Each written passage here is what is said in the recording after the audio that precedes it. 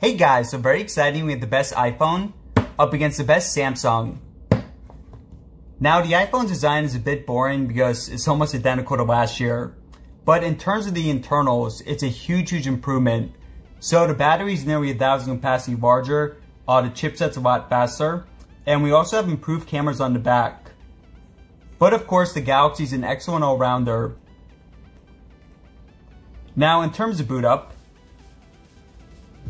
we have Advantage for the Samsung. Alright guys, now for the specs. The Samsung has a larger display and also a higher resolution.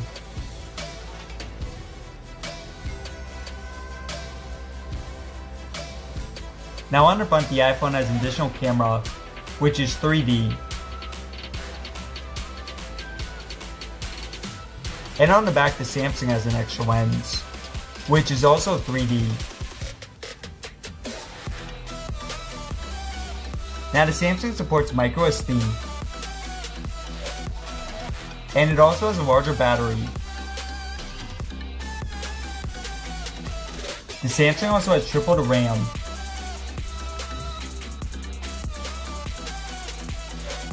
Now the Samsung has the S Pen, and it also has 5G. Both phones are water resistant.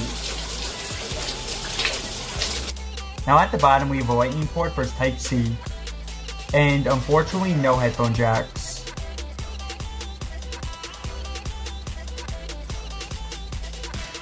And on the back, both are glass. Alright guys, let's get to it.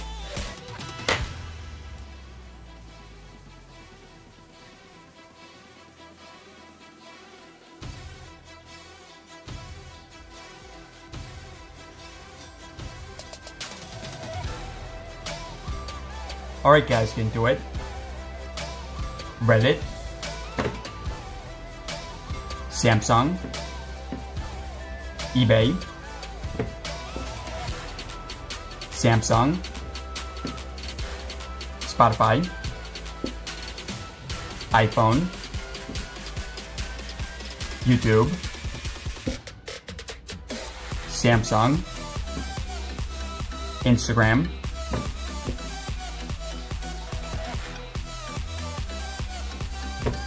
So for basic apps, we have a slight advantage for the Samsung. That one was the iPhone.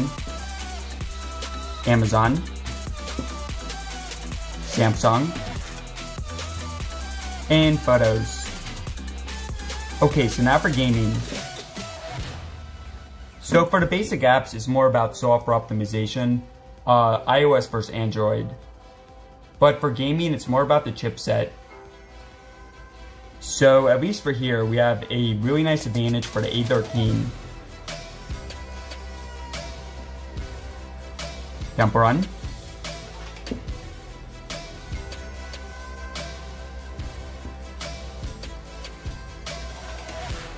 Temple Run, a nice advantage here for the Samsung. Asphalt.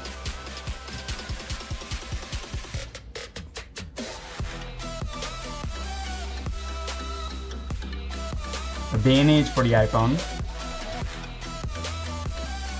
And now for the big one, we have Fortnite. So guys, the results for this are going to be a bit weird. So whenever you reboot the iPhone, it takes an extremely long time to optimize. So you guys are going to see in a few seconds. So you guys saw the Samsung, extremely faster optimizing. Now, there was not just a large update installed, this happens every single time.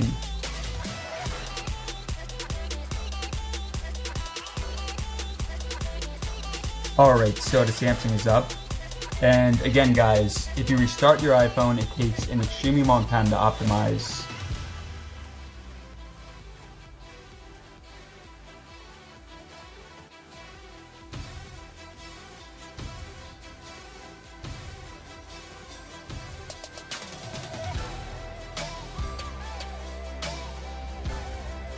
Alright, so finally the iPhone is up. Now guys, what we're going to do after this is we're going to close the app, go back in, because again, it takes a really long time only if you restart your phone.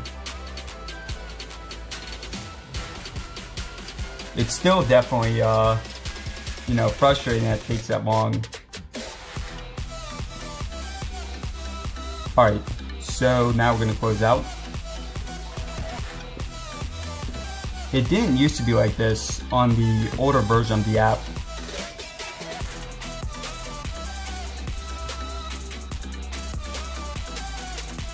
Alright, so connecting on both. Samsung is up. Well, not quite up, but we have the option to play. Alright, now this part, the iPhone is pretty quick with.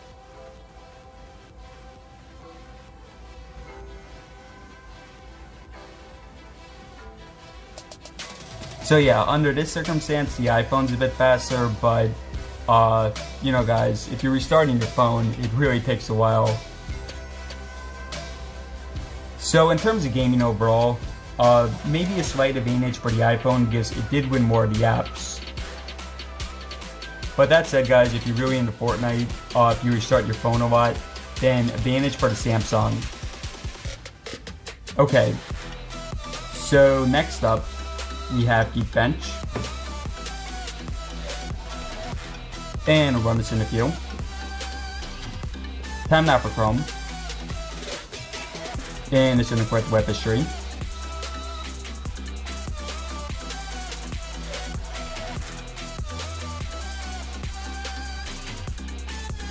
IGN.com.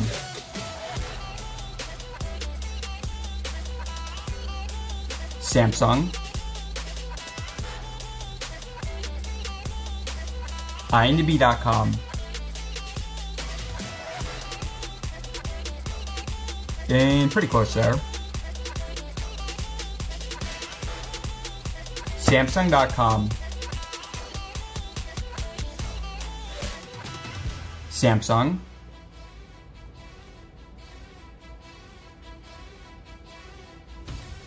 Apple.com. And again, pretty close. Overall, we have a narrow advantage here for the Samsung. Underwater, no copyright. And now for the speakers.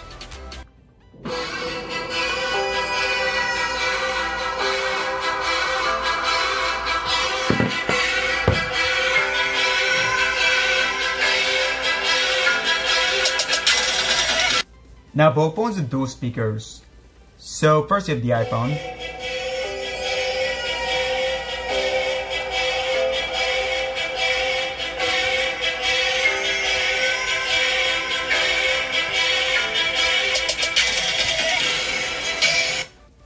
Samsung.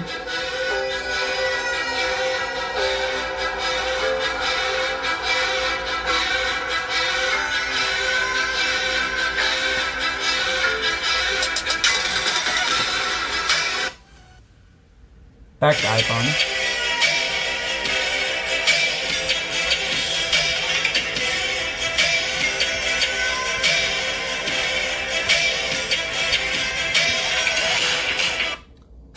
Samsung.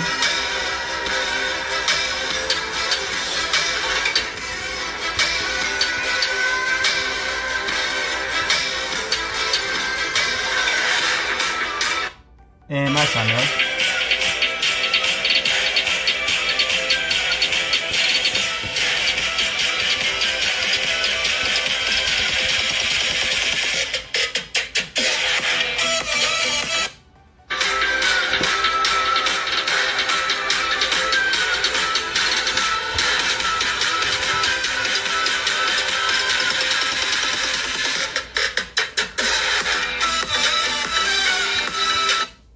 Yeah, I think I'd give a minor edge here for the Samsung.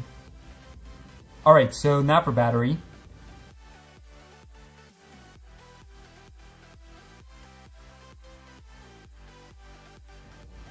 So check back in a couple hours.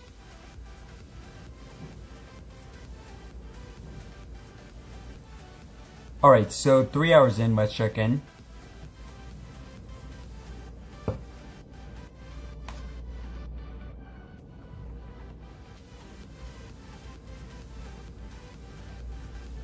So 1% advantage here for the iPhone.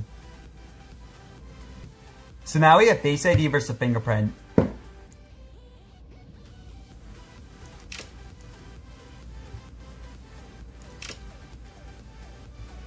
So overall, pretty close. Maybe the Samsung by a few milliseconds. But yeah, I mean, it really has to do with whether you prefer Face ID or the fingerprint. Because for both these phones, these are the only options. Aside from, of course, like your PIN and stuff like that. So next up we have RAM. Now the Samsung has 3 times as much RAM. But I'll say, guys, the iPhone is extremely well optimized. So yeah, for iOS, I mean, you don't need 12 gigabytes of RAM. It would be nice if they put in more than 4, but at least for my test, guys, it does a really good job. Instagram, iFunny, Amazon, excellent. Yeah, I mean, no restarts. We still have to go to the gaming section, but so far, no restarts and extremely quick response time. PUBG. Oops, messed that one up. But it doesn't matter. It's obviously extremely quick for both. Temple Run. Excellent. You know, for past iPhone models, a lot of times they would show a picture at first. It would be like frozen for like half a second. But it looks like for this, okay, so there, I mean, you saw it for like a fraction of a second, but obviously it's really very quick here. And Fortnite.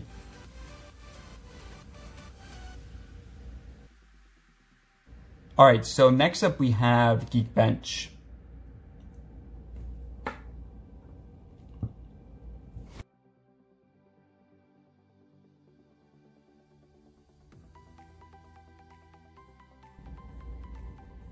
Okay, so advantage here for the iPhone and the A13. So now for camera speed. And we have the Asus ROG phone, ROG2 phone here. Next phone to do a comparison with. And in terms of camera speed, we have a slight advantage here for the iPhone.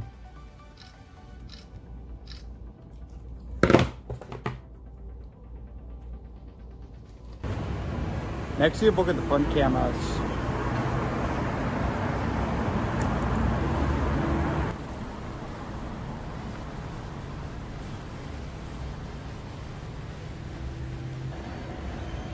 And now for a look at the rear cameras.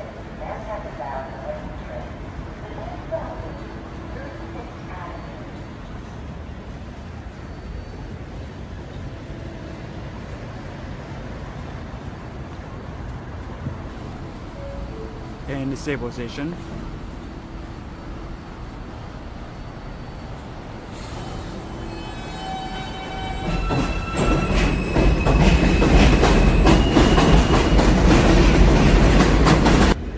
And now for the wide angle lenses.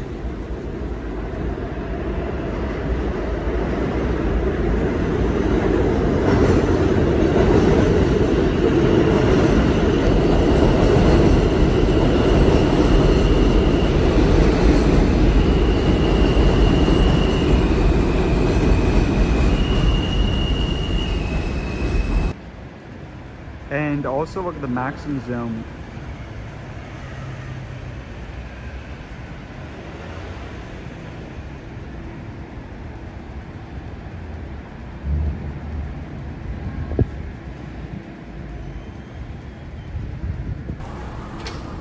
And here's a look at the fourth camera on the Samsung, which blurs the background.